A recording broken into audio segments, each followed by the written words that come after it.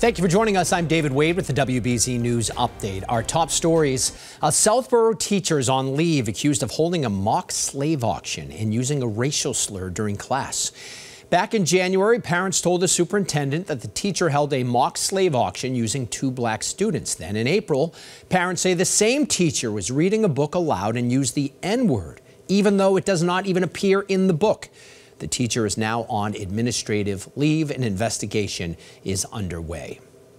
Police in Carlisle trying to figure out who stole hundreds of pride flags. The town says 200 flags were stolen from the town rotary between Sunday night and Monday morning. Police say they're looking for tips from the public to figure out who did it.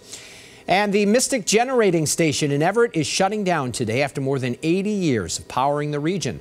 The station, owned by Constellation Energy, is the largest fossil fuel powered plant in New England, but the owners decided it's no longer cost effective to run the last 2 gas-powered units. Let's get a check of an awesome forecast with Eric Fisher now. Eric. Sure is. Beautiful weekend ahead of us. Comfortable night tonight. Clear skies. We'll dip back into the low 50s to start the day, and then we're looking at plenty of sunshine. Saturday near 80 inland, near 70 at the coast. Sunday will be just a touch warmer. Maybe the nicest weekend of the year so far, depending on your personal preference, but full sun is expected start to finish on Saturday. Day you have to make some outdoor plans. Some sea breezes at the coast during the afternoon, a little cooler there. Sometimes we'll top 80 for inland spots. Pretty good beach day. High tide is at 7 in the morning.